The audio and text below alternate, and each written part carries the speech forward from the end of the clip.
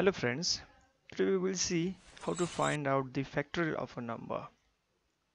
So what's the answer? 5 factorial? 120?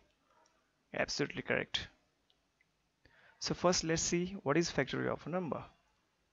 In mathematics, the factorial of a non-negative integer n is denoted by n factorial, like this. It is the product of all positive integers less than or equal to n. So here 5 factorial will be calculated like 5 multiplied by 4 multiplied by 3, 2, 1, and the answer will be 120. So let's see how to write a code to find out the factorial of a number. As we have assumed that user inputted the number that is 5. Okay, so here I have declared a variable and initialize a variable named fact as a 1. So here we have a loop. The initial value of that loop counter I is 1, and that loop will get executed until and unless I becomes equals to number, more than number, so that is 6. So it will execute the loop 5 times.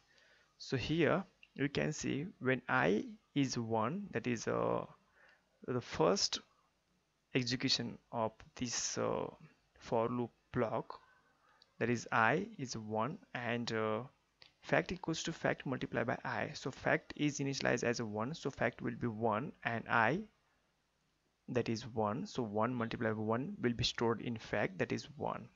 In the second step, that is I will be 2, that is I will be incremented, I will be 2, so fact was 1 multiplied by 2, that is here will be 2, so 2 will be stored in fact.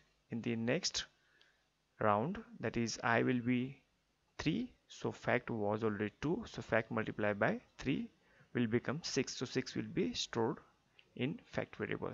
So same way, when I will become 5, that time fact will be 24, having 24, so 24 multiplied by 5 will become 120, and when after this loop, when I will become 6, this condition will not be true, so the control will come out of this loop, and factorial of number, and number is 5, is that is 120 will be printed.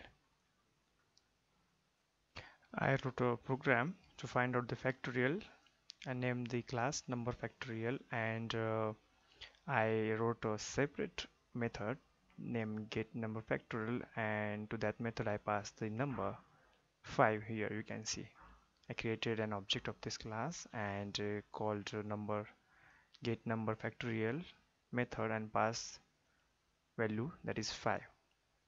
So here you can see the same code. I just type here. Let's compile this code and we'll see factorial of 5. Factorial of 5 number is 120.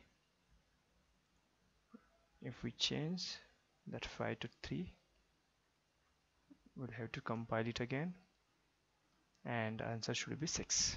Yes, factorial of number is 6. That's it.